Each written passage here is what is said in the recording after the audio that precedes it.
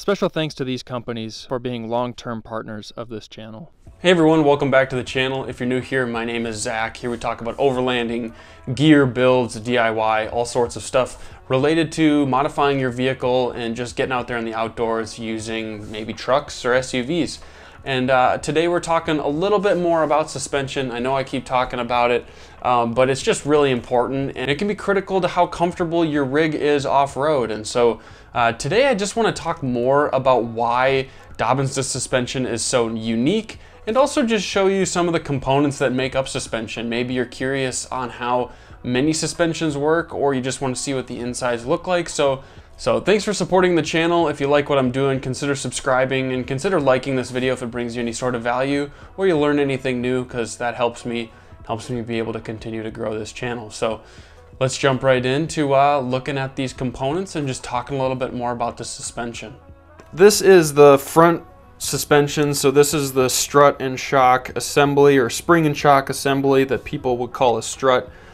And I've gotten to the point where I always pay for the assembly because this is a pain in the neck to sometimes do yourself. I'm not even talking about using spring compressors with a pneumatic drill where you compress the sides. The problem I ran into when doing this with my Old Man Emu kit was these springs are quite small and the spacing between them is pretty small as well.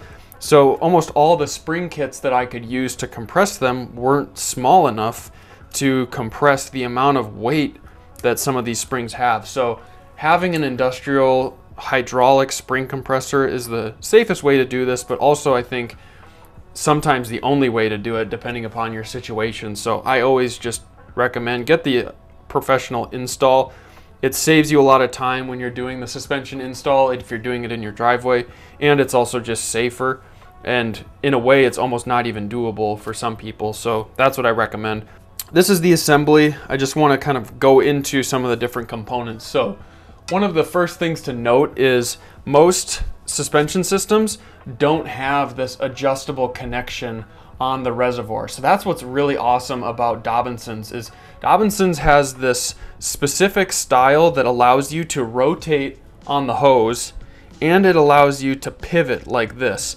So you can adjust this location of your remote reservoir in so many different ways that a lot of companies don't. Like I think Fox and King both have fixed 90-degree fittings here, and sometimes you can purchase different fittings, but a lot of times they're fixed, whereas this one is adjustable. So that's really handy if you're trying to mount this in a specific location that's not the standard stock location to mount it. So, and then if we look at this, this is where our low and high speed compression is. Now, when they talk about low and high speed compression, this refers to how fast you compress the shock. This is not referring to how fast you're driving, because you could be going quite slow and hit something really hard and it would compress it fast. They're kind of correlated, speed of the vehicle to the speed of the compression, but this is what it's kind of referring to. So if you're hitting something really hard, really fast, that's going to be a high speed compression because it's going to really shove it in faster. Whereas if you're just hitting like slow bumps like this, then that is going to be more low speed compression. Now, the thing that I was learning was when you're setting these, both of them kind of depend on each other. Now, companies try to make them be entirely independent, but it's kind of hard to do. So if we look at this disassembled shock reservoir here, this is just your typical type of screw. So if you turn the bottom or the top, sometimes it will have a turning effect on the low speed compression. Now, Dobinsons has done a good job of, for the most part, not causing this to be an issue, but most people recommend, and the instructions I believe as well, is you should set your high speed compression before you set your low speed compression. That's just what I was understanding. And so you may be wondering, well, what on earth does this even do? Well, what low speed and high speed compression do, as far as I understand, is they control the restriction of the flow of fluid. So if you're hitting a like really high speed compression and your shock is compressing really fast, if you want it to be a softer ride, you want the fluid in your shock to push out really fast, or at least be displaced within the shock. And so if you have a, less restrictive valve, allowing that fluid to push out quicker, that means with your high-speed compression, it's probably going to be a softer ride because it's going to be much easier for the shock body to move along this shaft. Now, if you have it turned up to where your high-speed compression is a lot more restrictive and harder for your strut to push in, this is going to give you a much stiffer ride. It's going to allow you to reduce most body roll, but you're also going to feel it in your ride quality. So that's how I like to think about it, is when you're setting your high and low speed compressions, you want to think about what types of obstacles you're going to be hitting and how comfortable of a ride you want, because this is a way where you can really adjust that and fine tune it. And another reason people really like this is if you're doing lots of different types of terrain, you can set this every time that you want to do that specific terrains. So, and then when you turn these, it's kind of hard to see, and I don't even know if you can always see it, but when you turn them, it's adjusting something inside those valves down there. So pretty interesting, pretty cool. So, and then these two components right here, this is more just understanding the construction of this remote reservoir. But if we look at the stock one here that's already assembled, this is our end cap, and under this little plastic cover is a port. So they put nitrogen gas inside these components because that is what they do to kind of create the pressure gradients they need. Now, this here is something that you do not want to like open or heat or whatever. They've got this warning thing here. Don't touch that because it's not something you adjust personally, but this is something that they use to set up the shock, as well as if they're going to rebuild the shock, they will probably use that gas port. But otherwise, this little screw-on cap just goes over that port, and you don't really need to worry about ever messing with that.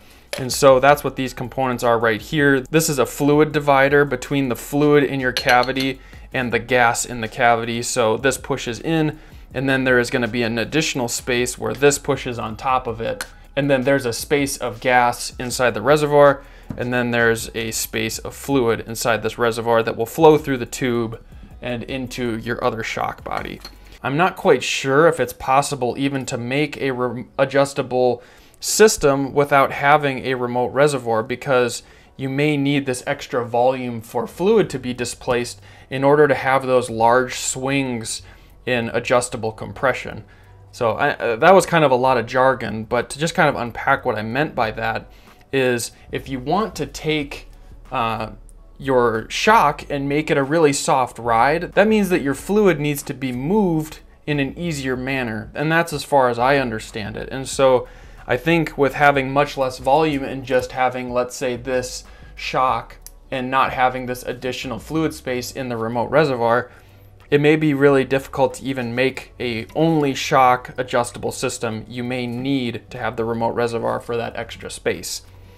And there's also other benefits to having the remote reservoir. If you're compressing your shock a lot, that's going to heat up the fluid inside of your shock, which if you heat up a system, that will change the viscosity of your fluid. So your viscosity refers to basically how thick a fluid is. So water versus honey, they have very different viscosities. And so if you heat up a fluid, that's going to reduce its viscosity and make it more fluid-like. So when you have a system like this where you're moving fluid around inside of the shock body, if your fluid's characteristics really change, that's going to drastically change the performance of your shock. So you want your fluids to stay within your design so that whether you're driving frequently or you're driving on really hard terrain, you're not going to all of a sudden see your shock performance change drastically from what you've designed. And so the remote reservoir is another way where you can cycle fluid and keep that fluid temperature reduced. So now this is where I'm going to kind of turn to the rear suspension instead of the front suspension on the 4Runner, because I think it's a little bit easier to use to explain this shaft. But I do just want to mention that these are three-way adjustable. So most systems are only two-way adjustable. This is three-way. And the way this is three-way is if you look at the end of this shock, it's going to be impossible to get it in focus. Let's see if we can get it in focus. there is a little adjustment on the inside of that thread, and that is for adjusting your rebound. So what rebound is when you think about a shock, you have compression and then you have rebound. And so what you can do is you can have your shock rebound very slowly, and then you can have your shock rebound very quickly. And this is adjustable, but I would say you need to do this with an asterisk, because you can adjust your rebound, but it's going to dramatically change how your vehicle performs. And so if you have too much rebound, it can be incredibly stiff and potentially hard on the shock, as far as I've understood. So making your rebound really abrupt can sometimes really increase the stiffness of your ride, which may or may not be helpful. It also may kind of change how your vehicle gets traction on the road. And then similarly, if it's not a really abrupt rebound, but it's a slower rebound, then that can cause issues as far as having your wheel actually get ground contact when you're hitting bumps. Because think about it, if you hit a bump and your tire pushes up and then it takes a slow amount of time for your wheel to come back down, your car has already gone over the bump and come back down. So you need your tire to push back down and actually hit the ground. And if it's not going to push down and actually hit the ground, then you're going to start having traction issues, because you're like, come on suspension, get my tires over this bump in a comfortable way and back down to the ground so I can actually get traction. Otherwise, this is going to start to be unsafe. So that's where you just have to be smart about setting your rebound. And it's not necessarily a sketchy sort of adjustment. It's important that you understand the implications of turning up your rebound and turning down your rebound. So on this front suspension, that's how you adjust your rebound, is on the top of this screw. I'm gonna now switch over to the rear suspension and just explain to you / show you how the rebound is adjusted on there. So this is another classic situation where my shock won't fit in the frame at all, but these are their extended length rear shocks. So they're quite long. They're not a long travel kit per se, but they do have quite a bit of travel, about the most you can get without doing a long travel kit. And this is your rebound. So I don't know if R stands for rear, but I don't think it does. It just stands for rebound. And so you turn this screw for the positive or the negative to adjust your rebound up and down. So here is the actual shock body for the rear.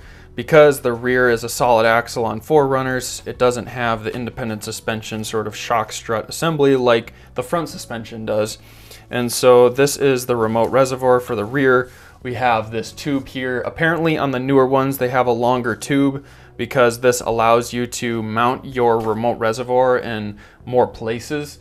But I got a short tube version. It's not necessarily good or bad. It's just I'm gonna be a little more restricted to where I mount my reservoir. I think this is changing though to where you'll always get a longer tube version when you're installing the newer systems from Dobinsons. So a lot of wheels have the dual speed compression adjustment. So this is where your high and low speed compression adjusters are.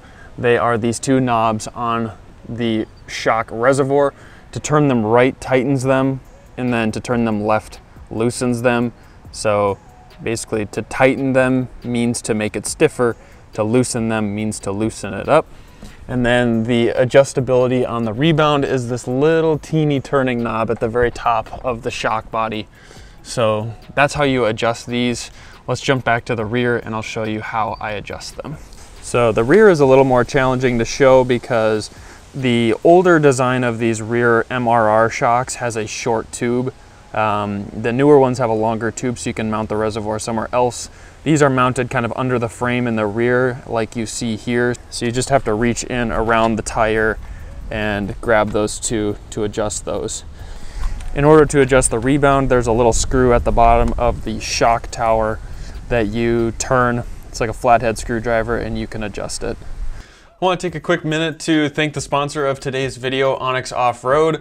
You can go and save yourself 20% on an Onyx Off-Road subscription if you use my code on the screen here down below. So thank you, Onyx Off-Road, for sponsoring this video. Let's just jump right in. I want to show you a few of the features, especially on the desktop, that allow you to, plan out trips and trails ahead of time so that you're not sitting out on the trail and wondering where to go. So let's jump right in. Right here, I'm looking at Minnesota. That's where I am from. And we're trying to figure out some trails to go on. What we can do is we can come up here to the filter and we can choose whatever activity we're doing. So Onyx Off-Road's not just for 4-runners or, you know, off-road 4x4 vehicles. You can use it for dirt biking, four-wheeling, snowmobiling, Jeep, you know, driving a Jeep, driving full size, whatever you want. You can basically anything you can off-road, they've got maps for on here. So, you know, if we go to dirt biking or if we just go to all types, it'll start showing all these trails. And it's pretty sweet because we can check out these different blue marks on the screens, which show that a trail guide has added some extra information. So here we've got some sweet photos of this Jeep going through a gnarly mud puddle. Super awesome.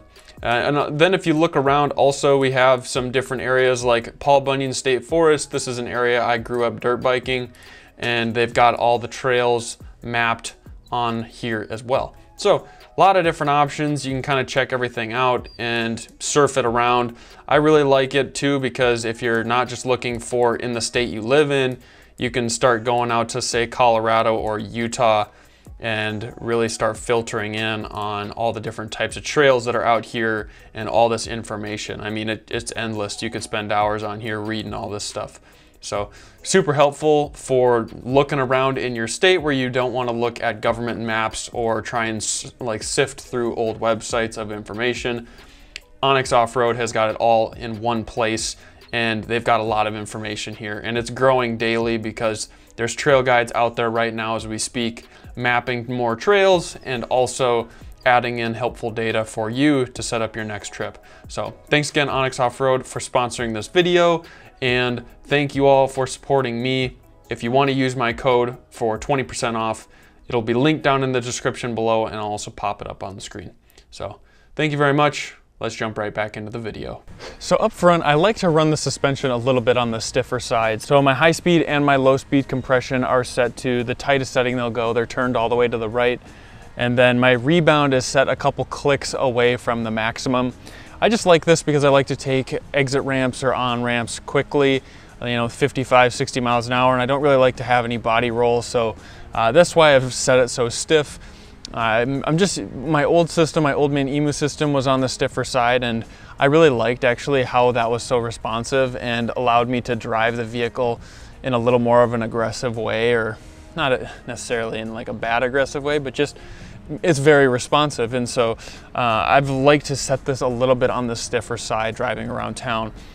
When I'm off-road, I actually really will turn it down quite soft. It's nice because it'll really articulate nice, and it's a lot more comfortable and cushy. Driving around town, you could definitely set it more in the middle area and it would still be totally safe and fine. I just like the stiffer ride because of my driving style compared to having it super soft. When I first got the suspension installed, I drove around with it super soft in town for a while, and it's fine. It just feels a little squirrely, and it was super cushy, but I just like it to be a little bit more responsive. So those are kind of my settings for up front. Let's jump in the rear and I'll talk about those. So in the rear, it's kind of similar to the same as in the front. I think my rebound isn't set quite as aggressively in the front just because I didn't think it was probably necessary for like steering purposes.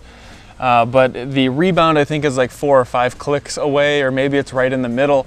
And then my dual speed compression settings, the high and low speed, they're both set to being almost the stiffest they can go. I think it's maybe 3 or 4 clicks away from the stiffest they can go.